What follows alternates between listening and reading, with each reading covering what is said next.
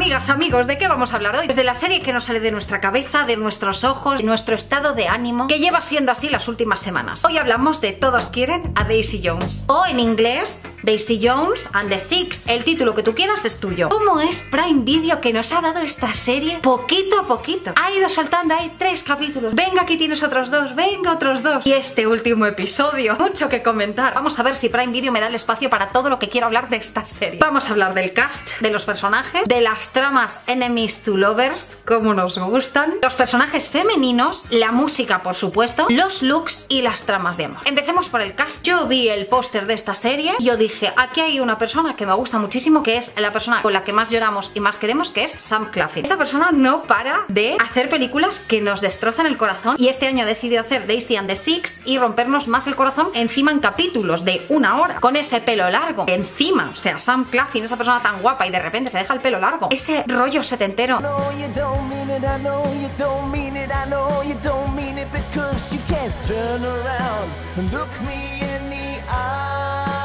Bueno, yo estaba conquistada. Yo vi ese póster, esas gafas, ese momento, ese plano y dije, clic. Me vi el tráiler. Cuando yo vi esa trama de enemigos enamorados dije, esta es mi serie, aquí voy a estar dentro. Yo era la primera a la que le tocabas las canciones. Es lo que el público quiere ver. Es teatro, ya lo sabes.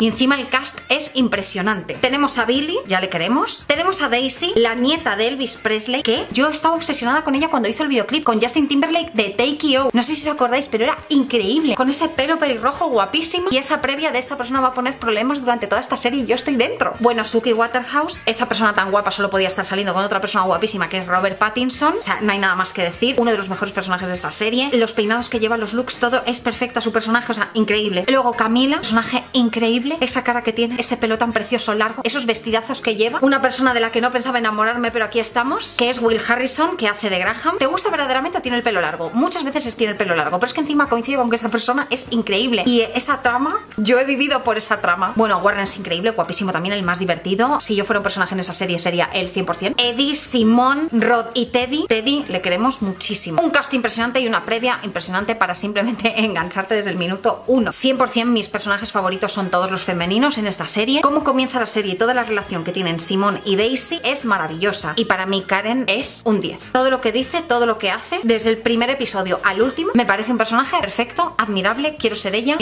Todo lo hace bien y las conversaciones que tienen todas entre ellas son magníficas. Podríamos estar simplemente ante un grupo de música donde casi todos son chicos y las mujeres podrían estar un poquito de florero, que se ha visto en los tiempos de las series, y eso aquí no ocurre. Bueno, lo primero, que sea un falso documental, es una cosa que nos atrapa.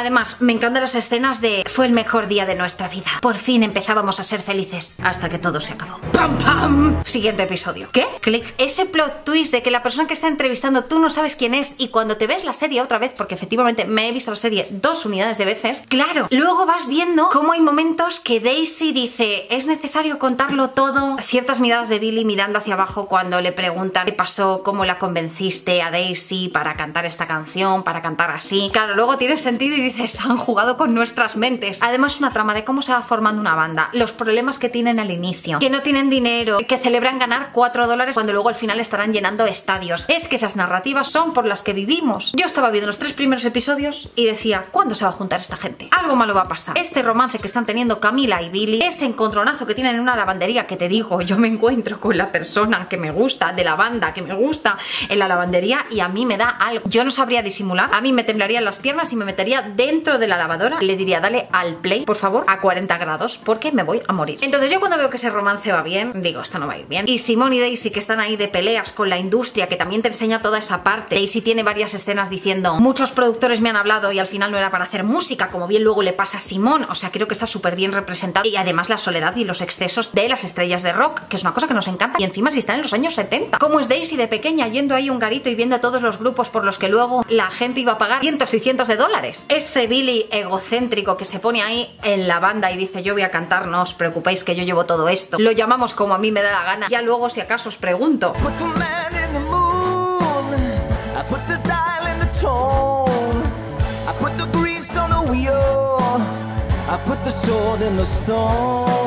Me parece que los primeros episodios, hasta que ya surge la magia de cuando Teddy junta a Daisy y a Billy, que tengo que decir, esa canción, cómo vive en mi cabeza, lo bien que cantan los dos, es que yo no sabía este dato. Ese disco que me voy a comprar inmediatamente según termine este vídeo, cómo me lo voy a poner ahí en el vinilo todos los días y voy a cantar como si estuviera en la banda, eso no soy yo la única, porque está la gente pidiendo que hagan gira. Esas miradas que tú sabes, aquí esta gente se está gustando, yo no sé cuándo se viene el beso, yo no sé cuándo se viene el beso, pero se va a venir.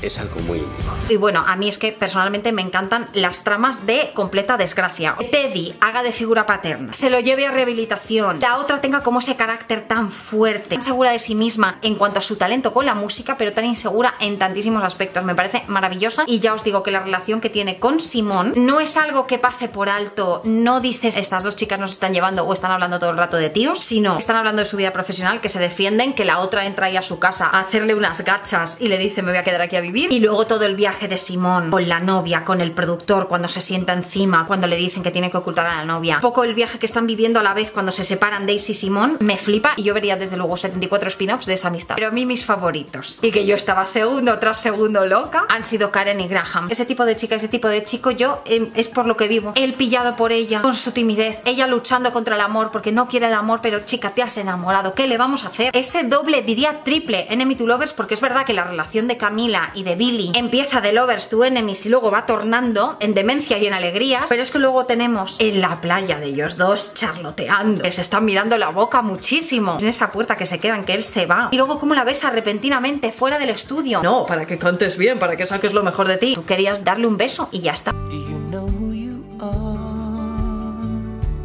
No pares.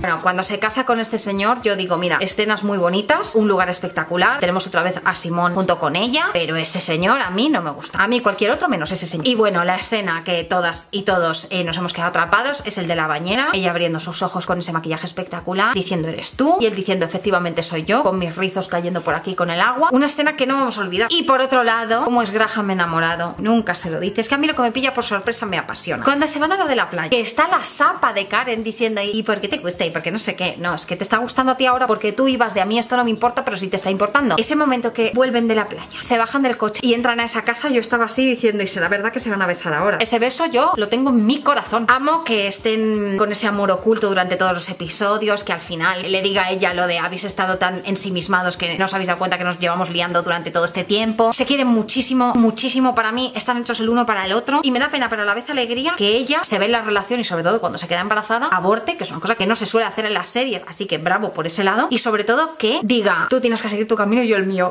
Es que vivo por estas tramas, ¿qué hago? Me encanta la desgracia final, sobre todo porque ella luego dice, no fui sincera.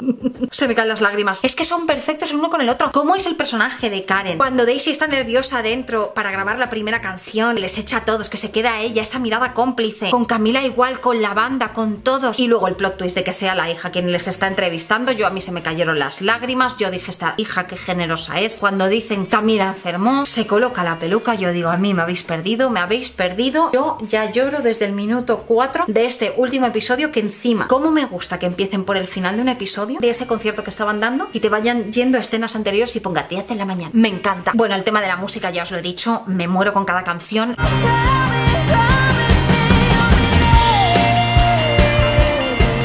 Me gusta tantísimo cómo cantan ellos, todas las performances que hacen.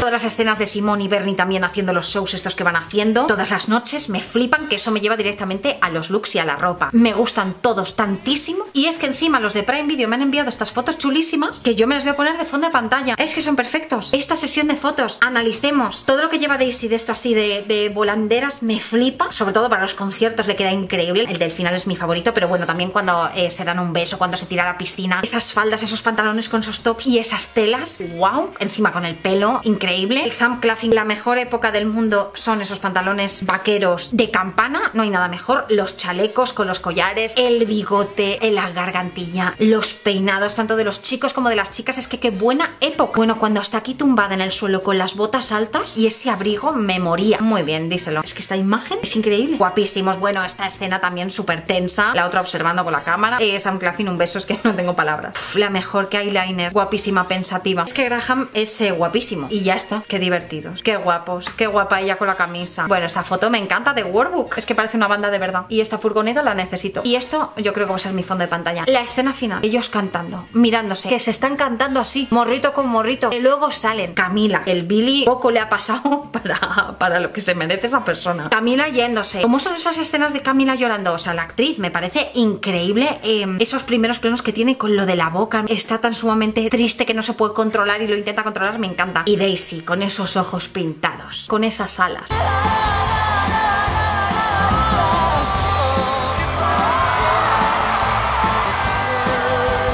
Y ese momento que yo no me esperaba, la parte de detrás, dándose esos besos. Y Lee diciendo, estemos destruidos juntos. Bueno, esa frase me encanta, como buena dramática que soy. Me gusta muchísimo que ella diga, es que yo no quiero estar rota. A la vez está sucediendo que Graham le dice, si tú quieres yo me voy contigo por todas las carreteras con la caravana, no tenemos hijos, no hacemos una familia, no nada de nada de nada. Y ella le tiene que decir, no, porque tú no quieres eso, tú tienes que continuar con tu vida y yo sí lo quiero, adiós. Y salen a cantar esa última canción. Y Daisy le hace ese gesto de, márchate y vete a por Camila. Yo no podía más. Y ese final de entrevista aquí, la gente llorando, ese mensaje que deja Camila, que ese cierre, él llegando a la puerta con esa cara, con ese pelo liso que se ha puesto, y Daisy guapísima con su pintalabios y tal, y esa sonrisa que le echa al final, y cómo cierra la temporada. Estamos mal, exigimos terapia. Entonces necesito que me comentéis vuestras escenas favoritas, vuestros looks favoritos, canciones favoritas, si estáis en bucle, qué hubieseis cambiado, de quién haríais un fanfic de esta historia, dejádmelo todo en comentarios. ¿La veremos más veces este año? Seguro que sí. Así que eso, espero que os haya gustado este vídeo fangirleando a tope y os mando un besazo enorme. ¡Mua!